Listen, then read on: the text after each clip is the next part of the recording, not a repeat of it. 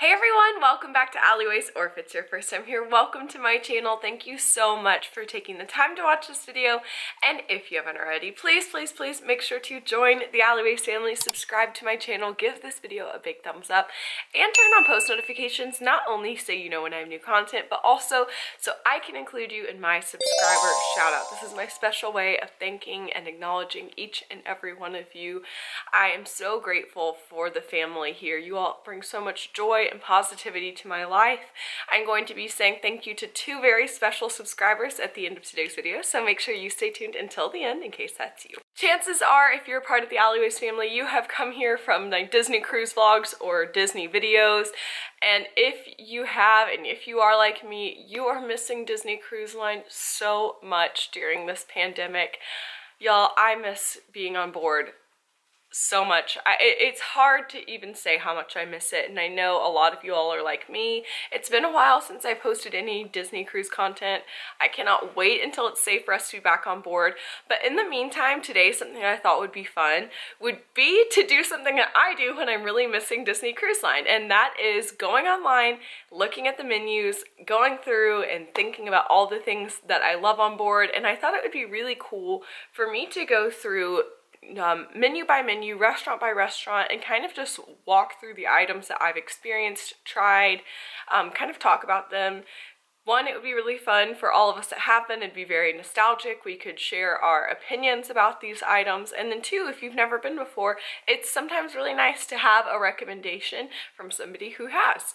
So let's not wait anymore. Let's jump right into the menu at Animator's Palate. So if you haven't been on a Disney Cruise Line vacation before, just so you know, Animator's Palate is an incredible restaurant that is on board all four of the Disney Cruise Line ships. It's on the Magic and the Wonder, the Fantasy and the Dream. There's just a slight difference in the version that you experience on the classic ships, the Magic and the Wonder versus the newer ships, the Dream and the Fantasy.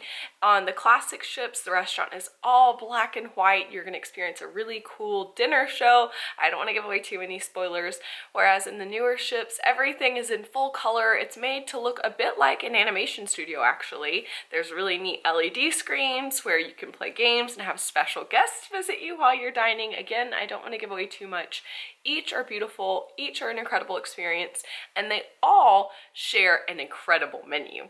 So, reading from the Disney Cruise Line website, the menu is described as a savory fusion of Pacific Island foods, Asian cooking, and fresh California fare. It all paints a delicious culinary picture nightly. So that's what you can kind of expect from the menu. I really do think that there is something for everybody on this menu. What I'm going to do is just start at the very beginning, and we're going to work our way through the entire menu. I am using a link to the menu from a website that is down in the description box down below if you want to look at the version that I am using. As far as I know, this is the most recent menu. This was the menu last time I was on board. If it has changed, let me know in the comments down below, and we'll just have to do a new video for the new menu. All right, let's kick things off with bread service. Animator's Palate bread service is truly delicious. It's one of my favorite, maybe, know it, it is my favorite. This is the best bread on the ship. So you can expect to have absolutely delicious herb focaccia and ciabatta bread with a roasted garlic dip. Now, I am somebody who loves bread. I love dinner. I love food. I really love nice bread, and it's so difficult because you have such incredible dinners every single night on board, and you know you have to save room, so to speak, and it is so hard not to fill up on these delicious bread services. This one is one you just can't miss. For me, especially the focaccia bread. That's my personal favorite. I absolutely love it. It's delicious. Just don't miss it. Don't skip bread service, and just have a little bit. See if you can. I always end up eating an entire piece of the focaccia bread with the roasted garlic dip. It is just so good. I prefer it over the ciabatta. That's just me personally. Let me know which you prefer between the two in the comments down below. But yes, I've tried both. The focaccia is my personal favorite across all restaurants. Now let's move into the appetizers. I'm going to read them all off, then I'm going to dive into what I've had, what I haven't, and what I think. Also, by the way, I realize I may pronounce quite a few things wrong in this video.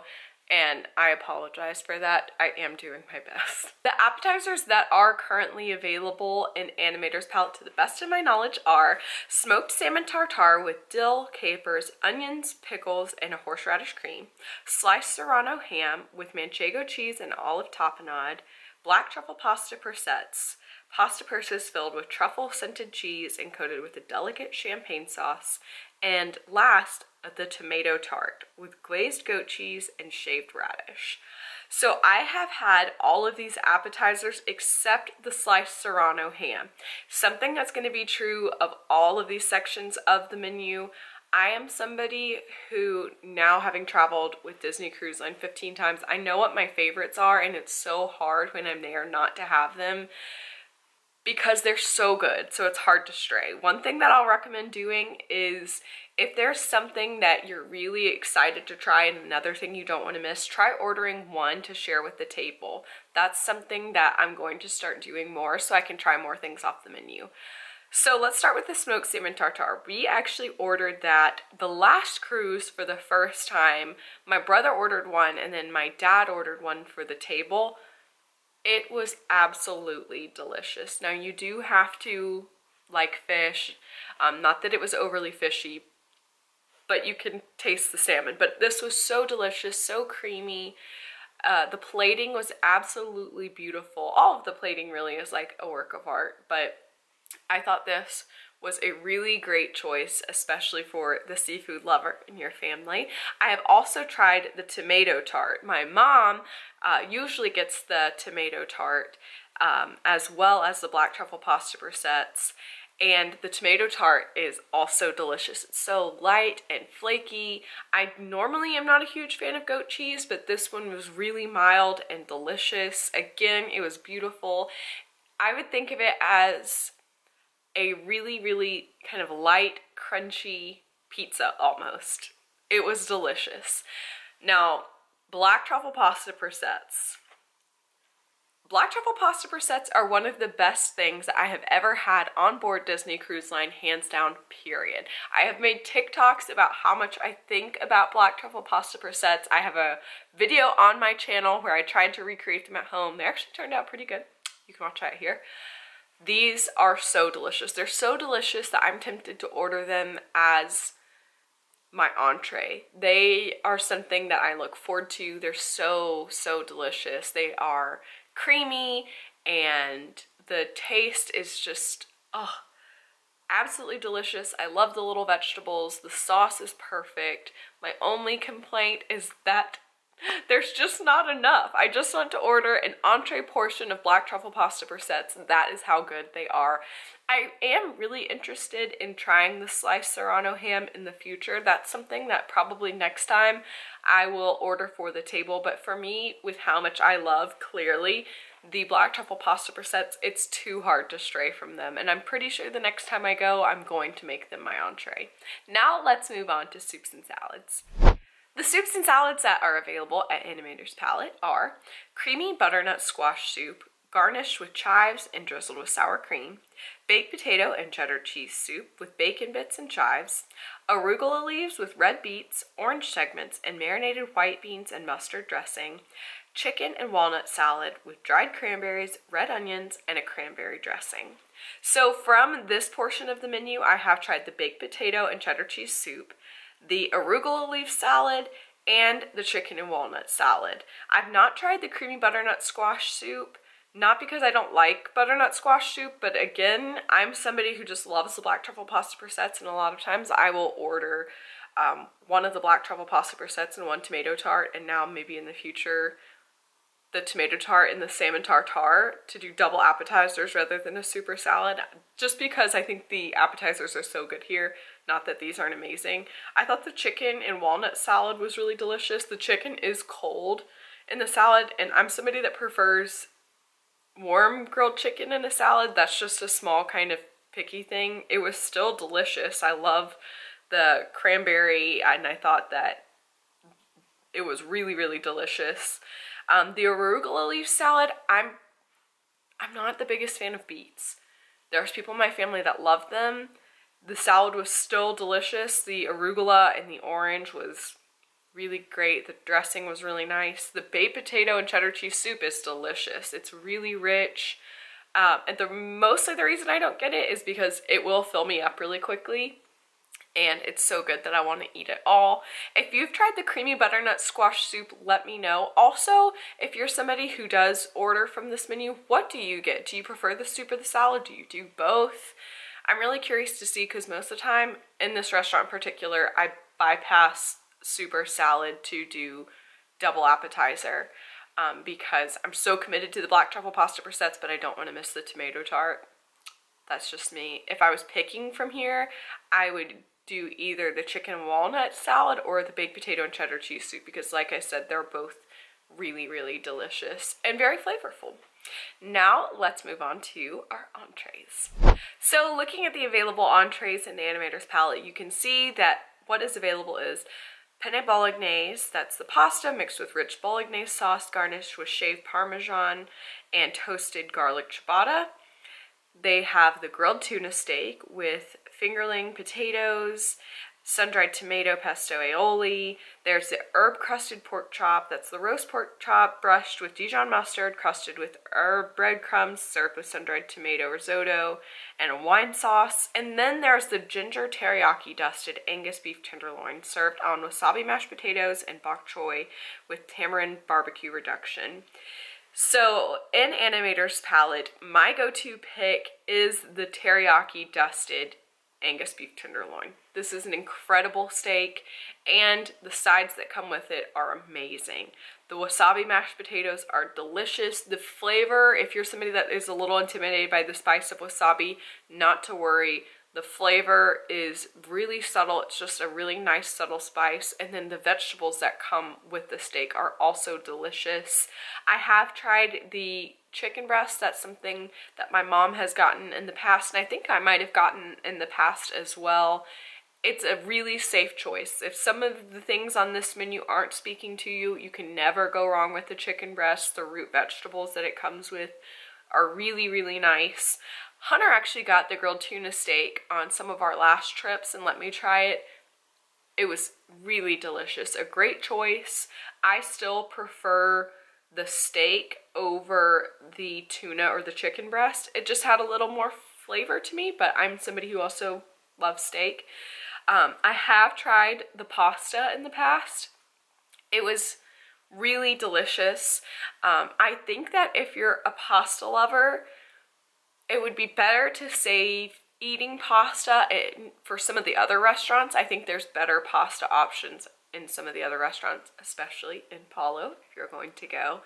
But it was delicious, and it's a good choice if nothing else is speaking to you. The only thing I have not tried is the pork chop, so you all will have to let me know how that is. All of the other options are really, really delicious, and my personal recommendation would be the Angus beef tenderloin, and probably coming in at second would be the tuna steak. They're both so good. And again, the plating is delicious.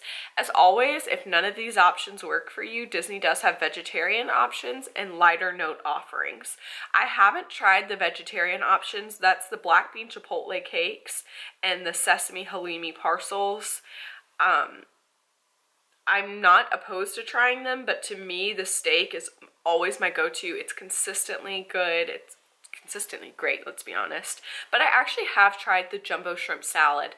In the past, like I said, I normally go for double appetizer, but there was a trip when I tried the black truffle pasta brisettes with the jumbo shrimp salad, and it was really delicious. It has poached tiger shrimp tossed in lemon, olive oil, served on diced cucumber, egg, and red onion with garnished roquette leaves. It was really, really tasty. The shrimp is not grilled, it was cold. That doesn't bother me, but if you're somebody that prefers grilled shrimp, just a heads up. I think it's a great option. It's a really great salad, but I do think that the entrees that are available will not let you down. All delicious, all great options. I've never had a bad meal in Animator's Palate, and that includes the incredible desserts. Like I said earlier, something I'm always trying to do at every dinner on board Disney Cruise Line is to pace myself, and that is because I have a major sweet tooth, and desserts on board are truly not to be missed. especially in Animator's Palate. I think they have a really, really strong dessert menu. Here are the options that are available. Crunchy walnut cake, dark chocolate mousse, and raspberry coulis. Chocolate fudge cheesecake, creamy vanilla cheesecake with a chocolate fudge base.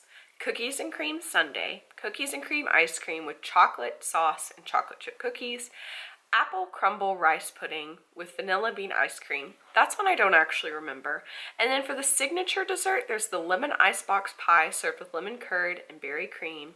And then the deconstructed carrot cake, a classic carrot cake with a twist. Now, I don't remember the apple crumble rice pudding being available when I've gone in the past. Let me know if I am losing it and you guys remember it, and if you've tried it, how it is. Other than that, I have actually tried every single dessert item, including the no sugar added dessert, and everything is delicious. My personal choice is the lemon icebox pie, the signature dessert. I love lemon icebox pie. We make it a lot at home. This one was really, really good. It was one of the better desserts that I had on board. Absolutely delicious. I've had the cookies and cream sundae. In every restaurant, there's going to be a sundae, a signature kind of sundae that you can order any night, and that's always a safe bet. The ice cream on board is fantastic. This one I think was especially good. I really did enjoy it. I loved the chocolate fudge cheesecake. I just thought that some of the other options were a little bit better. The crunchy walnut cake was great as well. The deconstructed carrot cake, the no sugar added, my dad has been getting that the last few years. And not only is it delicious, but it is gorgeous. Like I said, again, the plating was just so beautiful. I really did like it. Enough to tempt me away from the lemon icebox pie? Probably not. Enough to order it as the second dessert? Definitely. If I was going to order two desserts, it would be definitely the lemon icebox pie, and then I would have a hard time picking between the cookies and cream sundae or the deconstructed carrot cake. Decisions. All in all, something I'll say about every single Disney Cruise Line dining experience is I've never had a bad meal. I've never tried anything on board that was anything less than delicious, and the service is just incredible. You cannot go wrong on a Disney cruise, and Animator's Palate is such a special experience, restaurant, and delicious menu. I have loved everything that I've had from there, and I cannot wait to be back. Y'all, thank you so much for following along. Something that I would think would be really fun for us to all do is to share our order from this menu in the comments down below. Again, please let me know how those items are that I haven't tried. Let me know if I'm missing out on something magical. Let me know what you would order. And let me know if you want me to see more videos like this on the channel. This is something that I do all the time at home. Like I said, if I'm really missing the cruise, I'll just pull up the menus and look through them, remember the good times, and look forward to being back on board. All right, now let's shout out to very special subscribers. First up, I want to give a big hello and thank you to Kathleen Harper. Kathleen, you have been so sweet. You followed me on TikTok, you followed me on YouTube, you joined the Allee family here, and you sent me a really kind email. Thank you so much. You have been so sweet and supportive, and I just want to say thank you. Thank you so much for taking time out of your day to be kind to me and to be part of this family. I'm really, really glad you're here. I also want to give a big hello and thank you to Maria F. Maria, you commented on one of my Disney Cruise Line videos recently, and you're gearing up and planning to go again. I just want to say thank you for your kind words. Thank you for being here. If you have any video requests that can help you prepare for your next Disney trip, let me know. Let me know what all of you want to see next time. Like I said, if you enjoyed this video, let me know. I had a lot of fun making it, and I'd love to do the other restaurants on board. I want to thank my premiere crew here in the live chat. Y'all are amazing. Thank you for being here. I look forward to being in the chat with you all so much. It is the highlight of my week every week. I love you all so much, and I can't wait to see you next time right here on Alleyways. Bye!